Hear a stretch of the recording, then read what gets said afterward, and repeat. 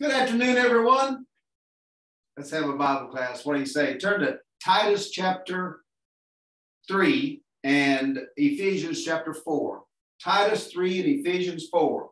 And we've come a long way in this discussion of how we go about getting the first 6 books that Paul wrote tied together with the last 7 books that Paul wrote, and to show the differences in between and to show the sameness of it all, and on and on and on. So we're going to talk about 2 or 3 things throughout the whole hour here today. But specifically, I want you to notice that we're going to look in Titus 3 now.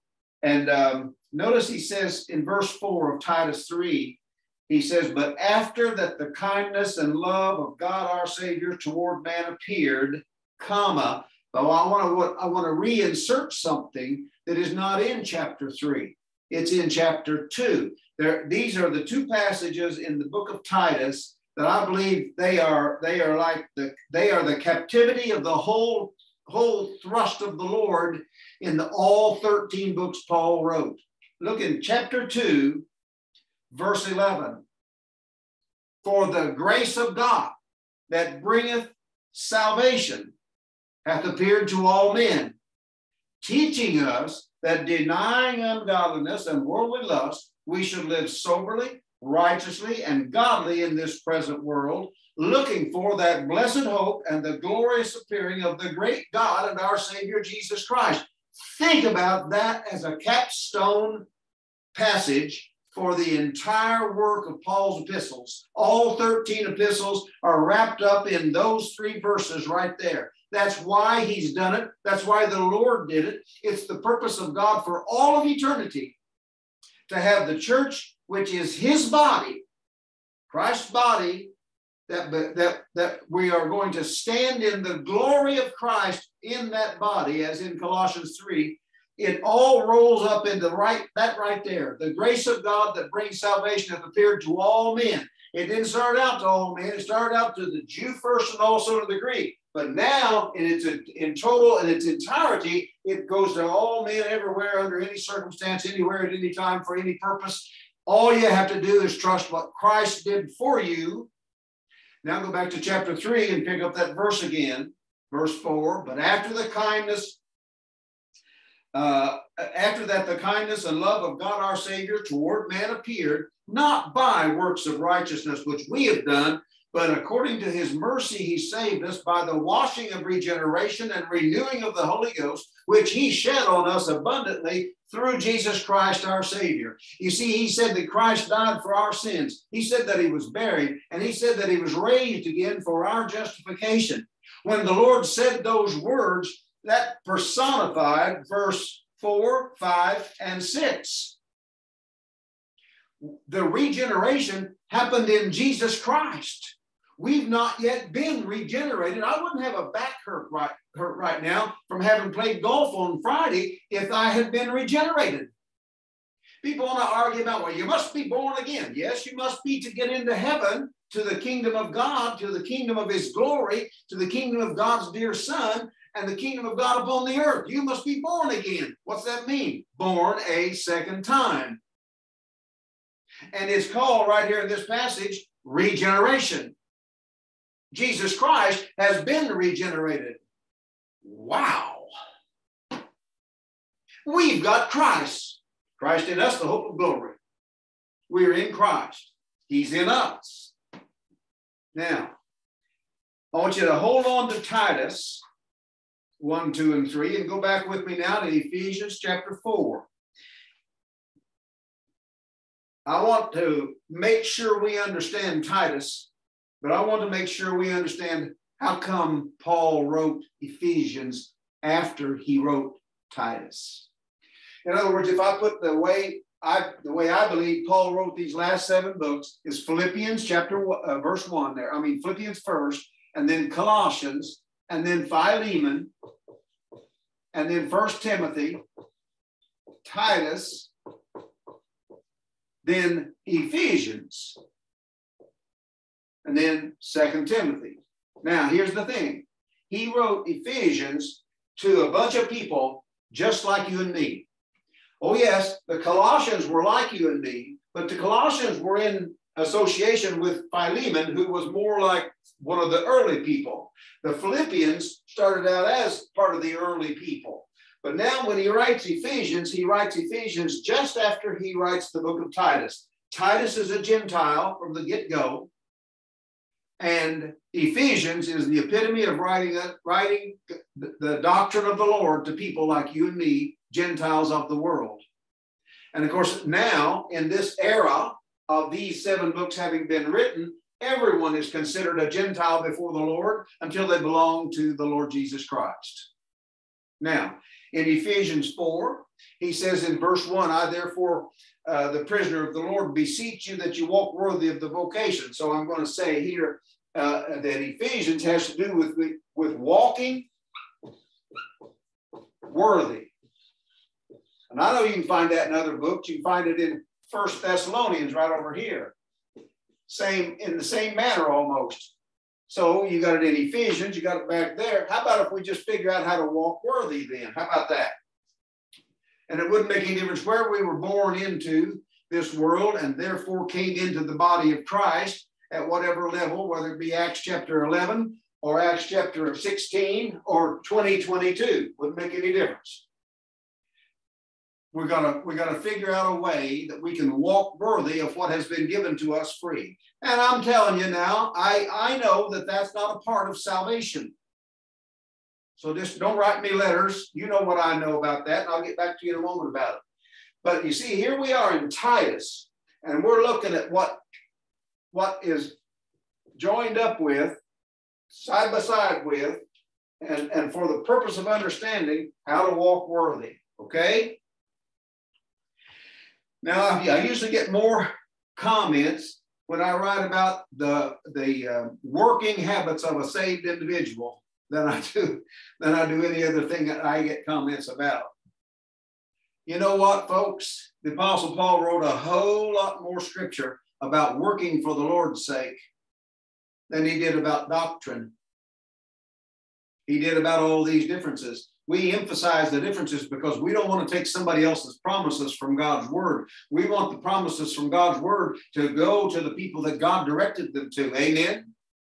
So what we've got here then is a way that we can see how we who don't deserve a thing, we who don't know anything about how to serve the Lord, about how to walk according to the dictates of a righteous law, we don't know anything about that. How then do we serve the Lord? Look at verse 1 again. Ephesians 4, verse 1. I, therefore, the prisoner of the Lord, beseech you that you walk worthy of the vocation wherewith you're called, with all lowliness and meekness, with long suffering, forbearing one another in love. In other words, forbearing, by the way, means put up with, no matter what they are. You know, we used to have a Bible camp, and it was almost like a mixing bowl of people every summer about who would be there. There'd be the same people. You know, like in a bowl of lettuce, you've got scads of green stuff. You know, lettuce and whatever else. What are those other green things are? You break up into lettuce. So there we all are. That's the regular people at a Bible camp. And then sometimes on your salad, you've got pieces of cherry tomatoes scattered around. Other times you have pieces of chopped up tomatoes, which is a lot more sloppy. Well, we had people show up at Bible camp that were fastidious, and others show up that were just, you know, little boy said to us one time, he said, I haven't taken a shower since I've been here. And we said, we all said, we know that. We could tell. He says, well, I can't take a shower down there. He said, why not? So, well, the water's cold. So, well, everybody else takes a shower in cold water. He says, yeah, but they make fun of me. And there's a man standing there said, I'm going to take you down there and give you a shower. And he said, no, I'll go do one. Well, he came back up to the tabernacle after a while, and his clothes were wet. And his hair was wet. He said, you take a shower? He said, yeah. And he said, why are your pants wet? And he said, well, I didn't take them off. He just took sloppy tomatoes on the salad right there. Then we'd have, we'd have cheese. we put cheese on our salad. And cheese is sometimes, it's like little strings of cheese. Sometimes it's ground up cheese. Sometimes you don't get any cheese at all and you wish you had some. Well, there's people like that. They're sticky. They hang around. They don't do much. Then there's sometimes you put nuts on your salad. Well, I'm not telling you we had a Bible camp full of nuts, but the occasional. Anyway, and then comes dressing. The dressing comes on. The salad is being built. All the green stuff is there. That's the people that come all the time. They're always there. But sometimes we had these kind of tomatoes, and sometimes we had these. Sometimes we had these kind of nuts, and sometimes we had these kind of nuts. Sometimes we had some salad dressing that was just horrible tasting, and sometimes it would be so sweet, and sometimes it would be vinegary, and sometimes it would be mayonnaise-like, and on and on and on the people come. In that Bible camp, we would find it difficult to teach Bible lessons along these lines, endeavoring to find the way we could walk worthy of the Lord. So we did a lot of preaching the gospel, which is what we're supposed to do anyway. And we did a lot of rightly dividing the word of truth, which is what we're supposed to do anyway. And so a lot of people would go away from 10 days of Bible camp and they'd think, well, gee, nobody said a word about how we should live. Well, that don't change anything about the scripture. There's still more scripture about how you should live as a saved individual than there is about becoming a saved individual. And if you don't think I'm right about that, just start counting the verses. That'll do it for you. Now, notice he says in verse 3 here, he says, in light of the fact that we have to be long-suffering, we have to be have a lowly mind and filled with meekness, and we have to be long-suffering, and we have to forbear one another, which put up with one another in love. Inside of all that, besides all that, verse 3 says, endeavoring to keep the unity of the Spirit in the bond of peace. Endeavoring to keep it, not make it. You can't make it. The Lord already made it. So we got a verse. We got 3 verses here that are going to tell us what the unity of the Spirit is. That's the Holy Spirit. You notice that's a capital S. So there they are, verse 4, 5, and 6. There's one body, there's one Spirit, even as you're called in one hope. There's one Lord, one faith, one baptism, and one God and Father of all, who's above all, and through all, and in you all. Amen? Amen. Enough said? No, that's just the start of it. It's not enough said. Endeavoring to keep the unity of the Spirit. Now he goes through some things here, and then he comes down to the point where he's telling us about what he has given, what are the gifts that have been given to the church, the body of Christ. We'll start at verse 11. He gave to some apostles. Now here's the deal about an apostle. An apostle is somebody who is a carrier. The word means carrier or carried over. And an apostle is a carrier of a message. He gets a message from the Lord and he carries it and he speaks it and he speaks it and he speaks it. And he spends his life speaking that message, going. But he gets it from the Lord. Well, we've got a completed word of God. We don't have any apostles today. We've got repeaters today. They show up in another category here. And it says the next category, he says, and some prophets. Well, a prophet, he unfolds something that is a future picture. Hasn't happened yet, or something that might have happened already and is going to happen again. In other words, he makes people understand, the prophet is going to make people understand that the Lord has shown him a thing that is going to show up sometime. Sometimes it's specific. Sometimes it's you can count up the days. Sometimes it's a total mystery. Now, if you ever read Daniel chapter 9, and I recommend you do, but if you've ever read Daniel chapter 9, you'll see one of the most beautiful prayers you ever saw written down. It is Daniel praying unto the Lord.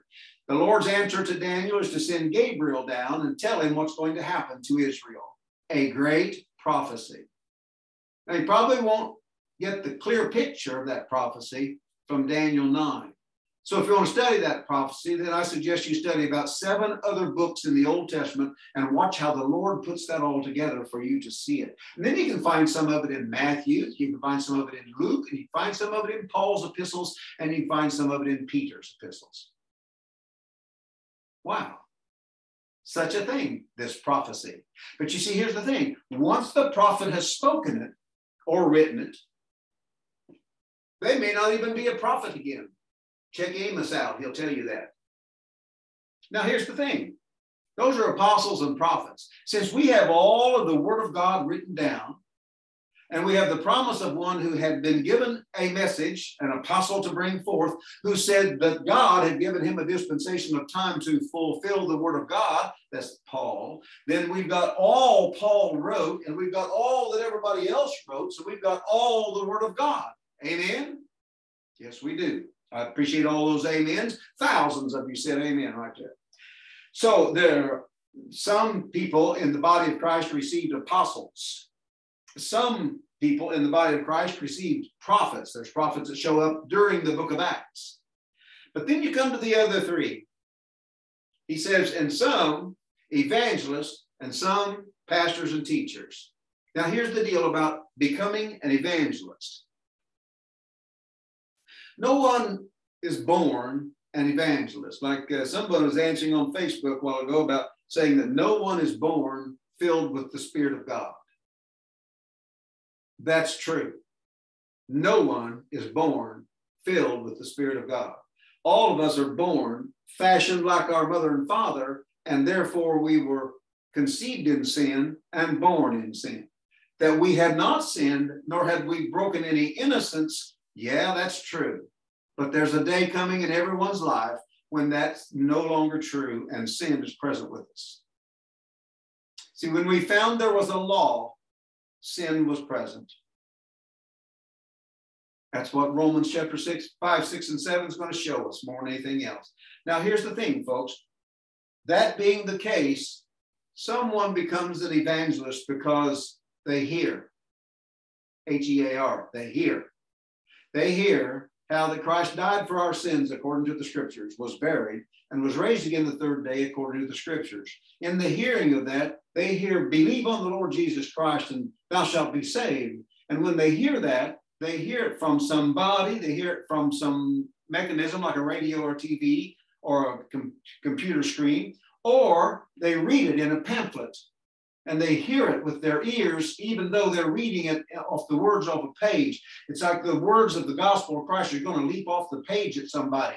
And when you hear it, then you can trust it. He that was delivered for us up for us all, how shall God not freely give us with him all things, comes to mind.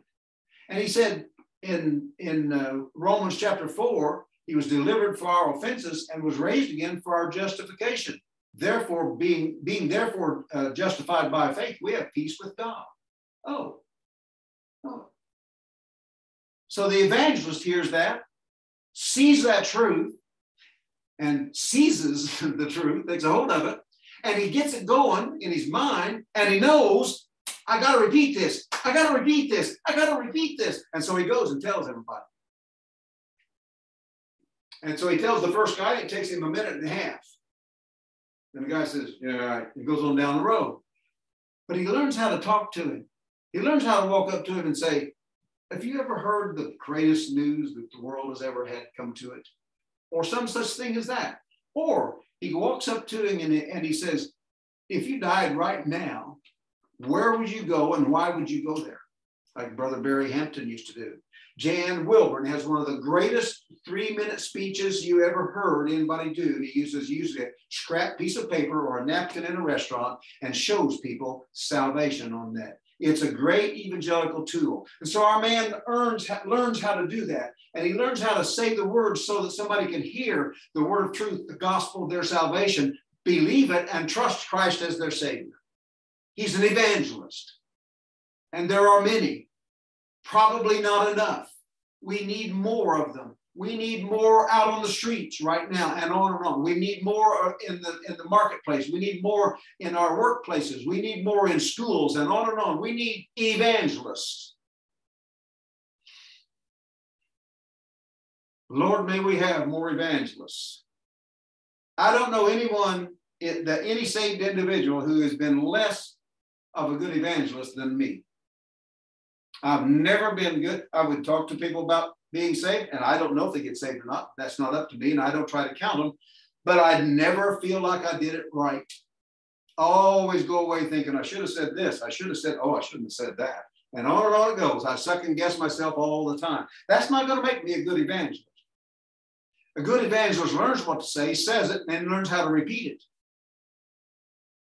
And yeah, he will adjust according to who he's talking to, whether he's talking to a 16-year-old, whether he's talking to 2 girls, 2 boys, or an 85-year-old grandmother, or a 95-year-old lady who knows that she's got many days left, or whoever he might be talking to. He's going to talk slightly different to them, but he's always going to be that evangelist. He's evangelizing. He's putting out the effort like an angel of God speaking the words that God wants him to say. Evangelist. And then it says, and some pastors and teachers. So along comes pastors and teachers. And I believe all pastors are teachers, even though I don't believe all teachers are pastors. But we need those. We need the pastors, we need the teachers. Some people seem to have, when you meet them, you know right away they have a heart to be a pastor. A heart to be a pastor means he'll listen to anybody's problems. He will deal with them on the way the Bible tells him to. He won't pull any punches. He won't take any advantage of them. He won't spread their bad news across the countryside. And he will always leave it in the hands of the Lord to solve the problem.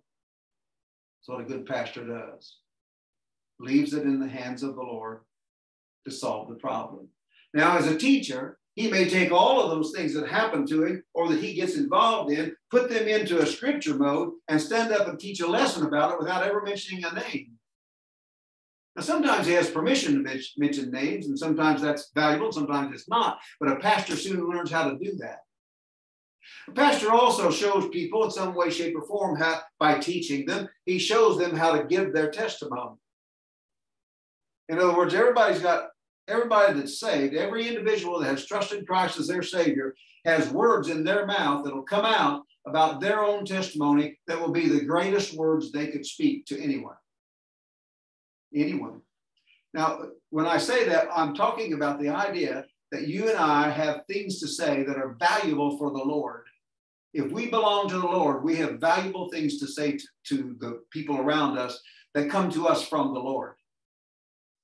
When I give my testimony of salvation, it's like this. I was raised in a strict religious home, separate Baptist, which means they believe you can lose your salvation, whatever. If you sin, you've lost it.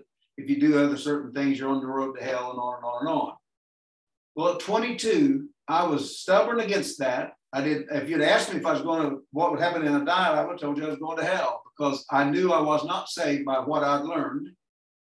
And yet one night at age 22, being terribly frustrated about the job I was on, being overwhelmed by the job that I was on, fighting with my wife about whether or not we should even go to church or where to go to church. She went to bed. I sat there alone in the dark for a while, got up and went to the bathroom, fell to my knees and asked the Lord to save me. I trusted Christ. I knew who Christ was. I knew that there wasn't any other hope except Christ. And I trusted Christ to save me because I asked him to. Whosoever shall call upon the name of the Lord shall be saved was the only verse I knew that night. And I trusted Christ as my Savior. Later on, I learned many other things, but that was my salvation story. Now, I don't know if you timed that, but that's about 1 minute and 40 seconds. Here's the thing, folks. You can give your testimony in 2 minutes or less.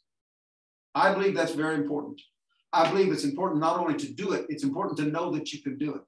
And if it takes standing in front of a mirror and practicing until you get it down to 2 minutes, under 2 minutes, because when you talk to strangers or people who are not really interested in hearing your testimony, you've got about 2 minutes.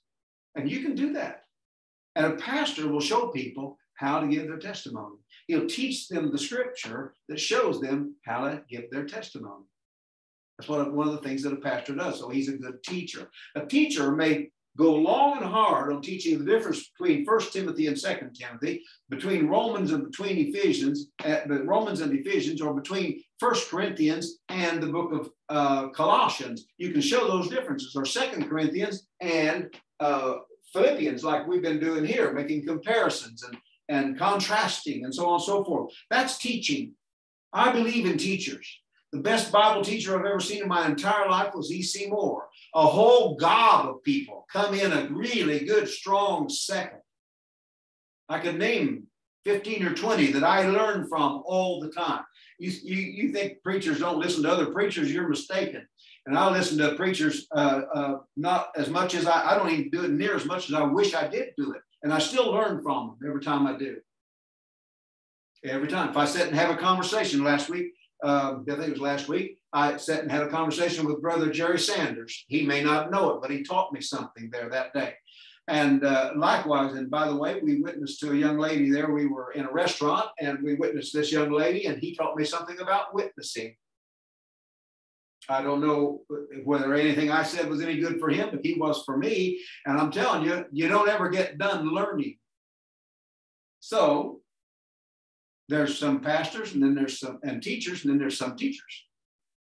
And some teachers are terrifically good teachers, not such good at pastoring. I'll never forget the time Brother E.C. Moore told me, he said, yeah, I resigned the pastoring at the church down in Pensacola. I said, you what? He said, yeah, I resigned the pastoring. He said, they wanted a pastor. I didn't want to be their pastor. I told him, I'll be your teacher as long as you want me to be, but I'll not be your pastor. He's the only guy that ever preached there regularly. All they wanted was a teacher. They decided they could do their own pastoral work, I think. Some people do that. They learn their part in that ministry. They may never be called a pastor, but they learn their part in it. That's the way people are. It's the way we are. So now go back to, if you will, to Titus. Look in Titus chapter 1 now. You see, here's the thing. In all of this patchwork of doctrinal books that Paul wrote, he wrote these first 6 books over here. He wrote them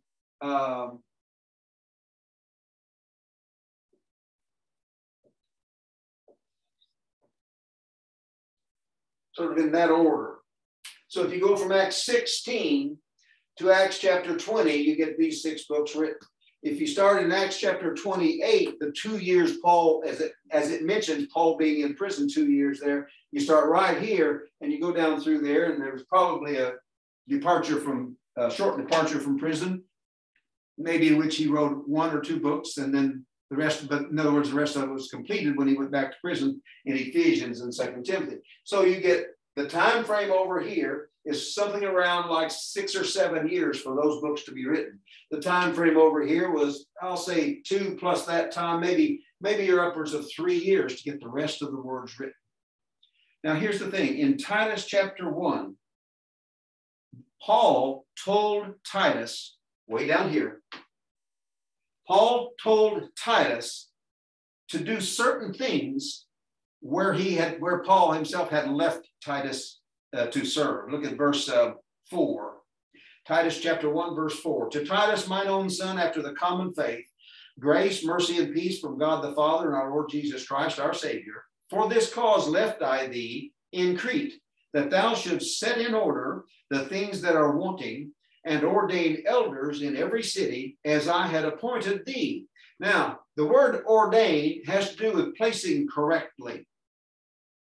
It is so ordained. City ordinances are called, city laws are called ordinances. They are ordained by a council. So the council gets their heads together and they vote majority or all the way up to consensus, and they vote for this ordinance to be written. Well, they so ordained that the city can't do anything about it. People live in the city can't do anything about it. You want to do something about it, you put somebody else in as a counselor and have them bring it up again and rewrite it. But the point is, they do that. They are placing as needed or as should be a thing in order. Now that's what ordaining is. They ordain those things. So he says to to Titus here, set in order the things that are wanting and ordain elders in every city as I had appointed thee.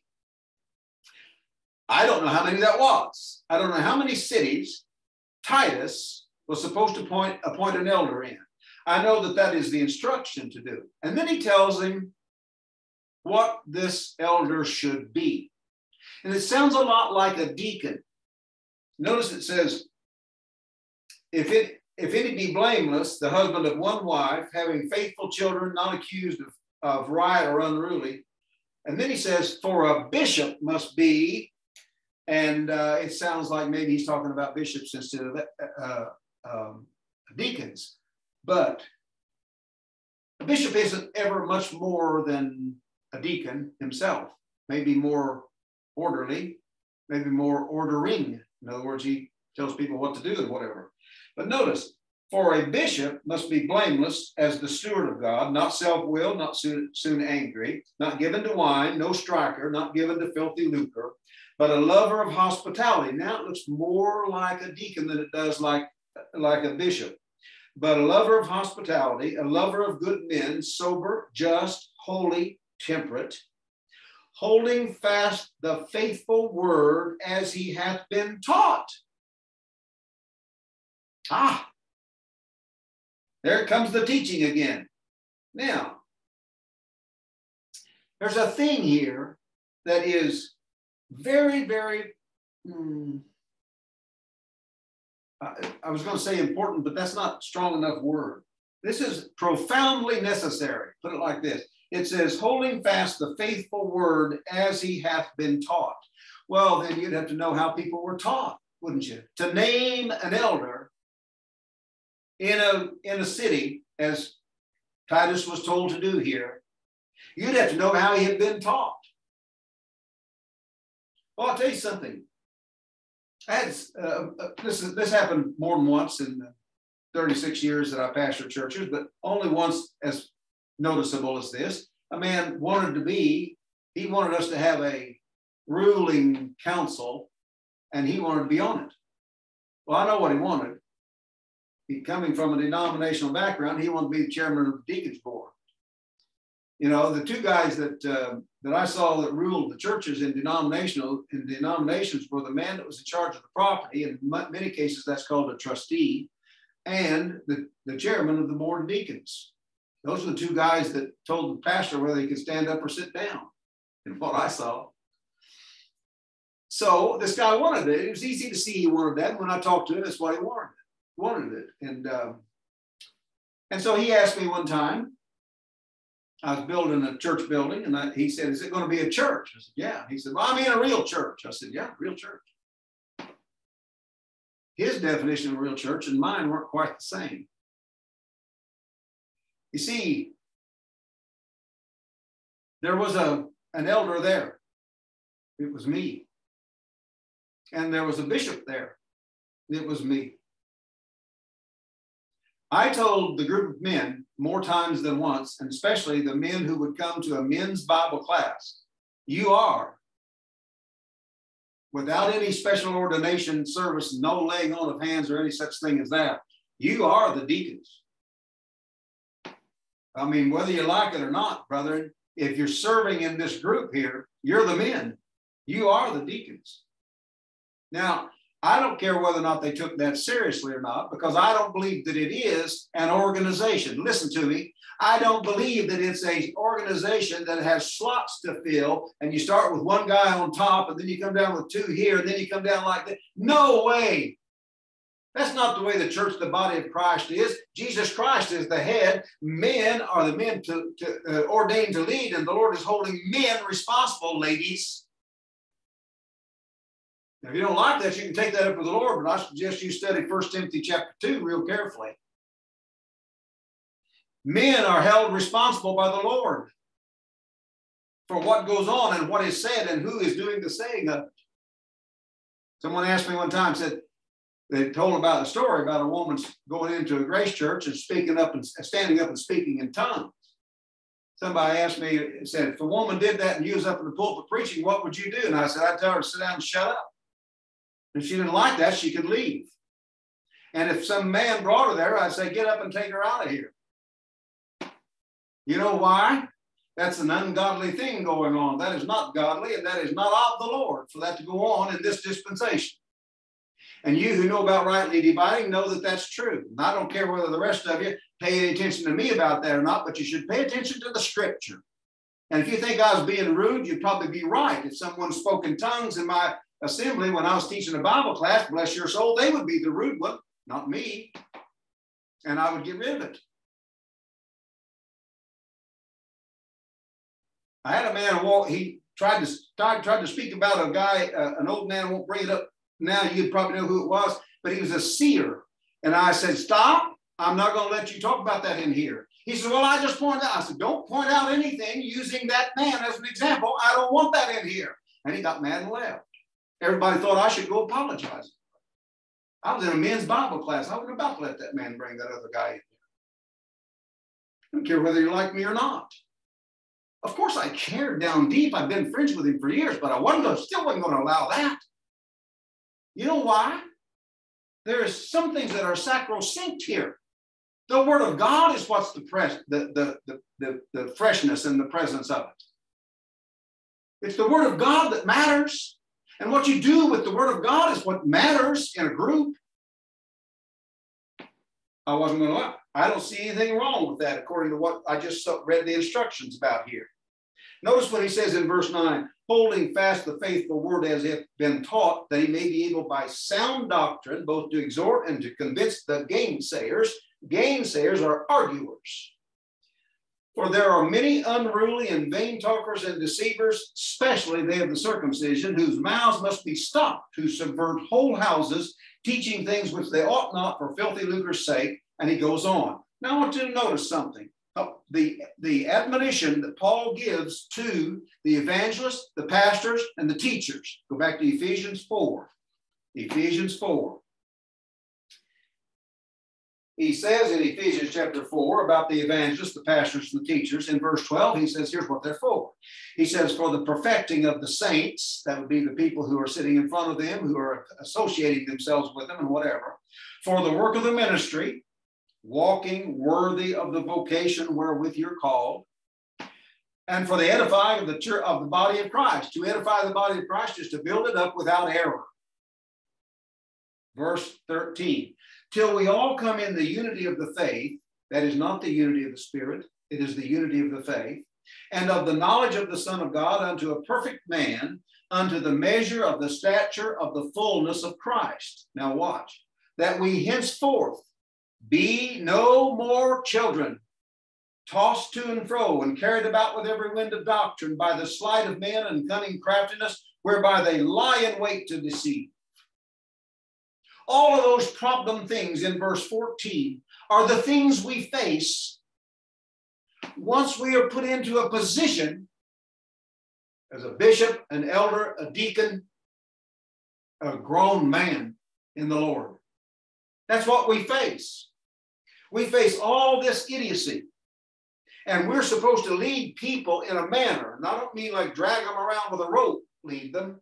I mean, be as an example of the believer in this manner. Notice he says, verse 17, this I say, therefore, and testify in the Lord, that ye henceforth walk not as other Gentiles walk, in the vanity of their mind. Why? What's wrong with the vanity of the mind of most Gentiles? Well, here's the description of it, verse 18 and 19. He says, having the understanding darkened, being alienated from the life of God through the ignorance that is in them, because of the blindness of their heart, who being past feeling, have given themselves over unto lasciviousness, to work all uncleanness with greediness. Now, most of you think that has to do with some sort of worldliness that goes on out there in those dark places you don't go to at night. I'll tell you where it happens. It happens inside the churches. It's all about the building of religion, folks. Trusting in something besides the Lord Jesus Christ, trusting in something besides the finished work of the Lord Jesus Christ, putting rules up, setting parameters as to whether or not someone can join your church. I thank God that somewhere early on in the teaching that Brother Moore laid on me and showed me how to read this Bible, how to study by rightly dividing the word. I thank God and have thanked him often that I learned quickly that the church is not an organization. It is an organism, but it's not an organization. It doesn't have a chart to fill, and it's not about whether or not you can find enough people. You and another saved individual, when you're together and talking about the word of God, constitute the church. Now, here's the thing. Therefore, what I learned, I never saw the need for organization. So I pastored basically 2 churches and a whole gob of Bible classes, and I never once had a member. Never tried to. Never had an altar call. Never tried to coerce somebody into receiving what was a free gift from Jesus Christ. Never took up an offering. We did take up offerings if we had a special need, like when someone was bad sick or someone had a tragedy in their family and so on and so forth. We would take up special offerings that way because we wanted to identify where that money was going. But we never took up an offering for the group. Never did. Never had a budget. I was told after I built a building that I needed to put so many $1,000s away for maintenance. I didn't have so many $1,000s to put away, so I didn't have any maintenance fund. And sure enough, about the 6th year, I think, of that building, it was right just after all the air conditioner systems had gone out. Gone out of warranty. One of them quit. Guy said, if they had nothing to do but replace it. I said, okay, how much? He said $3,600. I said, okay. Figured get it ordered and get it in here. We're going to need it before next Sunday. It was hot in Texas. So he said, okay. So he did. He got it put in on a Friday, and it was running fine on Sunday morning. He told me on Friday afternoon, I'll send you the bill. I got the bill 10 days later, and on is either the next day or the following day, either the 11th or 12th day after that, then a man walked up to me and handed me an envelope full of stocks certificates, and he said, you can sell these. I think it'll be right around $4,000. It was $4,100. I only needed $3,600. See what I mean about the Lord? You don't have to have all this stuff. You just don't have to wring your hands over this stuff and try to beg people to give you money. So you always just get and go. Just do it.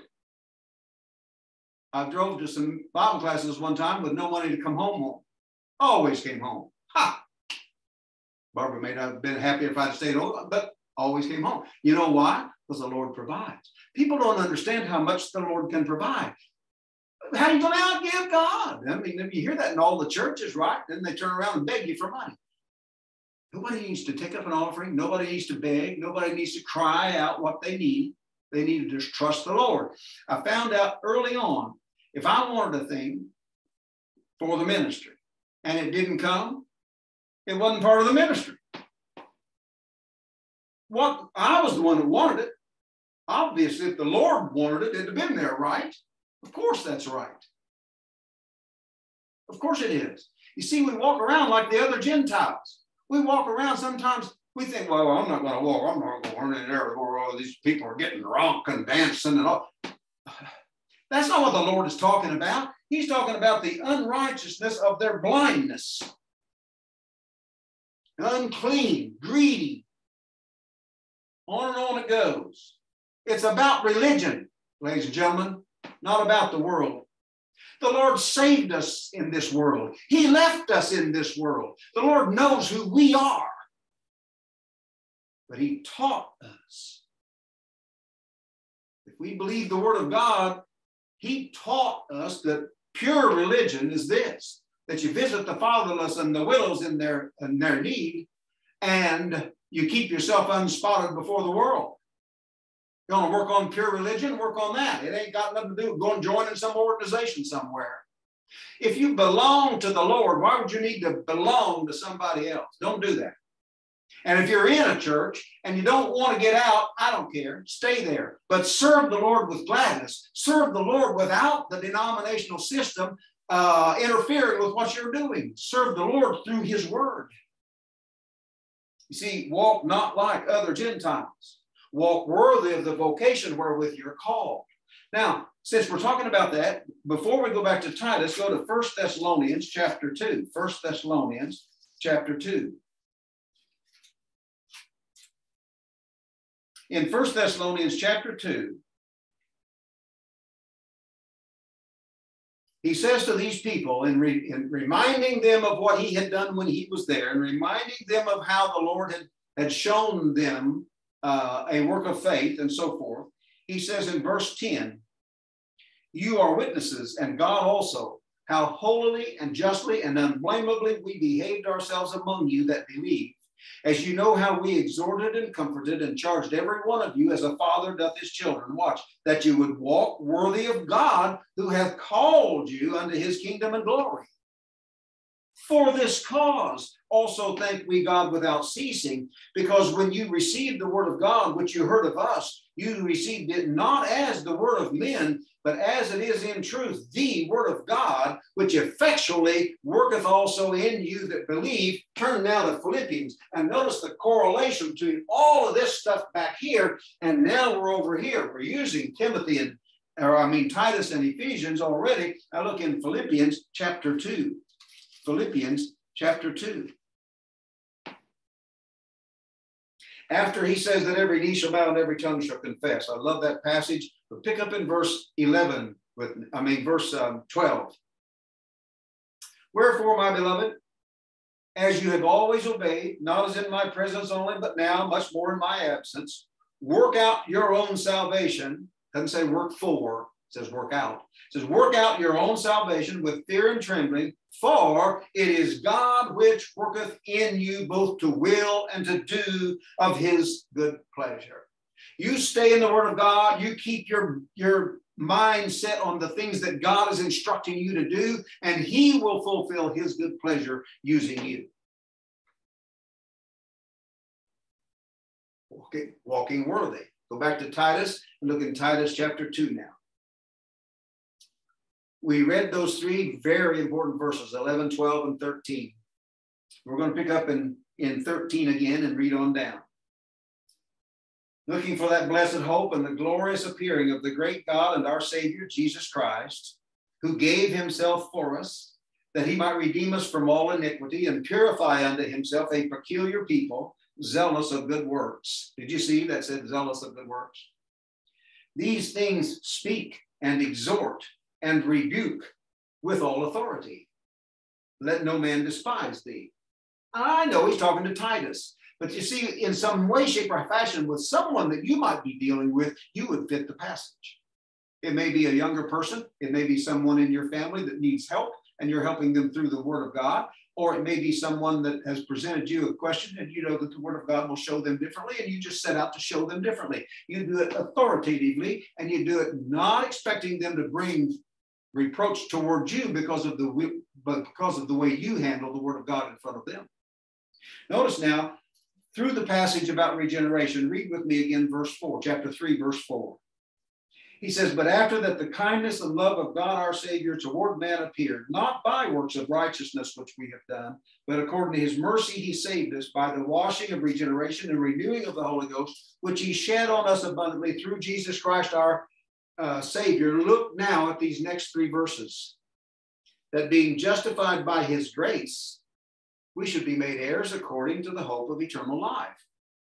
This is a faithful saying, and these things I will that thou affirm constantly, that they which have believed in God might be careful to maintain good works. These things are good and profitable unto men.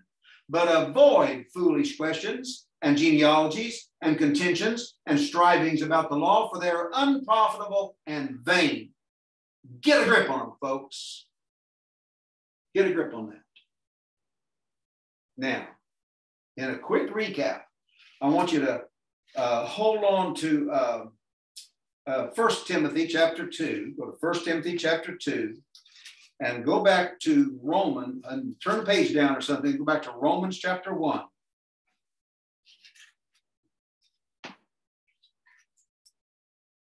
Now, I'm not saying that this is the last of the series about the first 6 books versus the last 7 books. I'm not saying it's the last, but I've got some other things I want to talk about, and I don't know whether to include them in this category or not. If that's something that's understandable to you, but nevertheless, we'll just see how that comes out. But here's how I want to conclude today. In the first book you come to in your Bible that Paul wrote, which is Romans, he starts off with the gospel. He says in verse 7,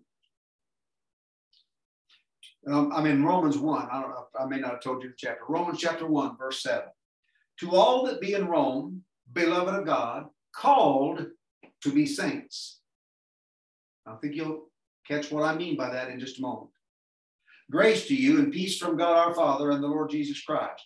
First, I thank my God through Jesus Christ for you all, that your faith is spoken of throughout the whole world. Now be careful what you think their faith was. I'm not trying to tell you how I'm not going to define for you what their faith was. I want you to notice what Paul said to them.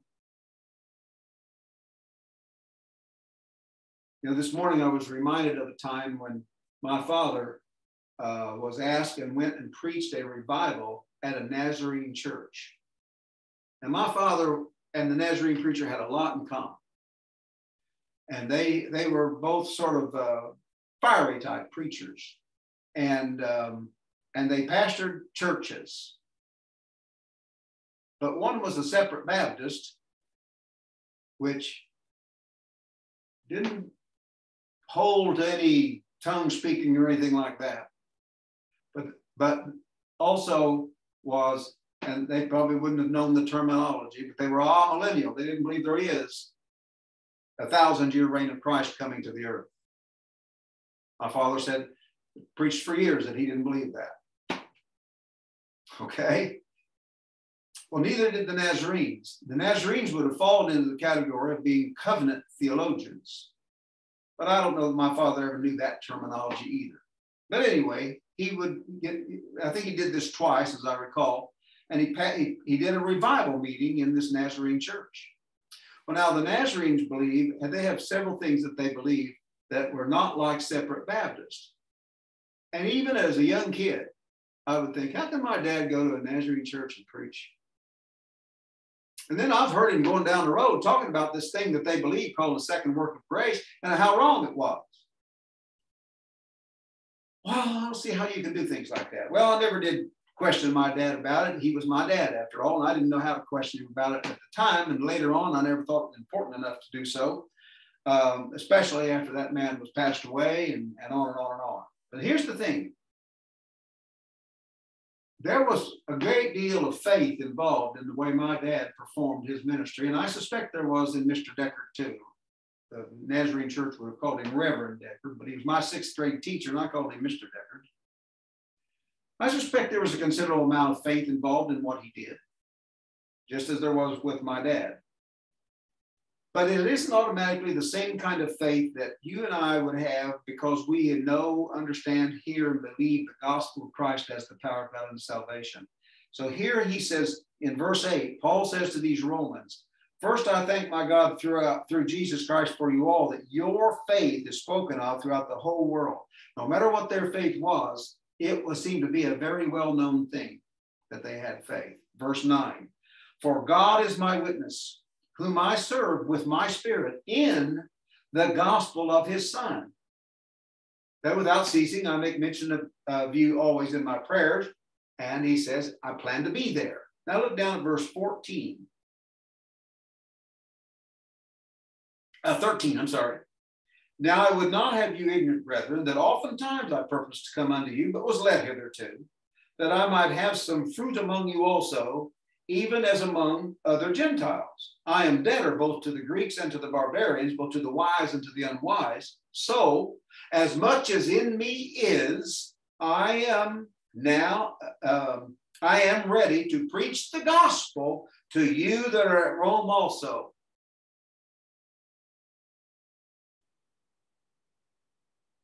Paul is now ready to preach the gospel to them. Should you and I walk through the book of Romans believing these people had already trusted Christ as their Savior? I think we can safely say that based upon Paul's acclamation of them in the first 8 verses there, that we could say they believed in Jesus. I don't know what they had learned about Jesus, but I know that Paul was expecting to preach unto them the gospel of Christ and show them that's what they needed for salvation, because he starts in Romans chapter 1 and he goes all the way through Romans chapter 8 to complete the thought. And the thought is all about what is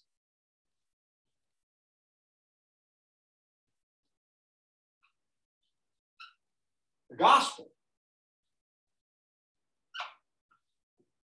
What is the gospel? And it takes him 8 chapters, starting in verse 16. For I am not ashamed of the gospel of Christ, for it is the power of God unto salvation to everyone that believeth, to the Jew first and also to the Greek, for therein is the righteousness of God revealed from faith to faith. Wow. They didn't know the gospel of Christ. He's now telling them the gospel. And he takes 8 chapters to tell them what the gospel of Christ has done for them. And praise God, it's the first thing you and I come to in our Bible. If we read from left to right, it's the first thing we get. All 8 chapters all in a row. It's magnificent. Look in chapter 3. After explaining the world, explaining the individuals, explaining hypocrisy, explaining who needs salvation, he says in verse 21, chapter 3, verse 21, he says, but now the righteousness of God without the law is manifested, being witnessed by the law and the prophets, even the righteousness of God, which is by faith of Jesus Christ. It's not even our faith, it's his faith. The righteousness of God, which is by faith of Jesus Christ, is unto all and upon all them that believe. Wow. Romans. That starts this great span. When we open up our Bible, Romans starts the great gathering. It starts the great congregation. It starts the church, the body of Christ, and on and on. As far as doctrine goes in your book. Yes, it does. Romans does. Now, if you will, in 1 Timothy. Come over here to where he's written 1 Timothy, and it's during this last group. And I'm going to use green out here just to be different. In 1 Timothy chapter 2, he says some very interesting things here in a very compact spot. He says in verse 3 concerning the prayers, etc., of chapter 2, verse 1 and 2. In chapter 2, verse 3, he says, for this is good and acceptable in the sight of God our Savior. Now remember, he's gone through all of this stuff and written. The only books he's got yet to write after this one is Titus, Ephesians, and 2 Timothy. And so he says, this is good and acceptable in the sight of God our Savior. Now watch verse 4. Who will have all men to be saved and to come unto the knowledge of the truth. Well, where do you suppose the knowledge of the truth is? It's right there. When Paul writes the second book of Timothy, he says, consider what I say and the Lord will give you understanding in everything. I just changed it a little bit. I know I changed it. Don't write me letters.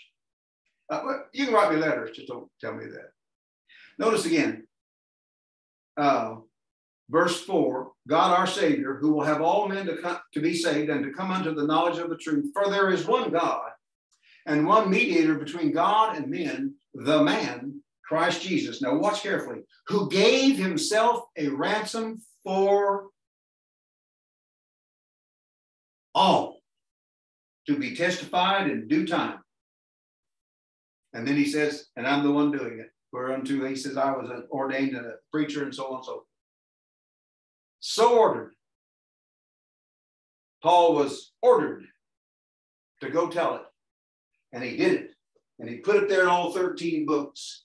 And he had to deal with the Jew first, but also to the Greek back here. He had to deal with what the laws, the Jews believed back here, and he couldn't violate the gospel of Christ and the freedom of it and the faith that's involved in it and the grace that's involved. He couldn't do that. But over here, he didn't have to pay attention to any of that stuff. He just wrote it all down and said, that's the way it is from now on. And you and I, we are not the recipients of just the first 6 books Paul wrote. We've got all 13 of them. And if we pay close attention to all 13 of them, all 13 of them, every word, every phrase, we will see God's will in our life. And it is dispensational. It is not covenantal in any sense of the word. None of us were ever in the covenants of God. We receive grace, not a covenanted promise. I thank you for being here today. I hope it's been helpful. I hope it makes a difference to you. And I hope it's something that can be helpful anywhere down the road. I hope it is. Thank you very much. See you next week.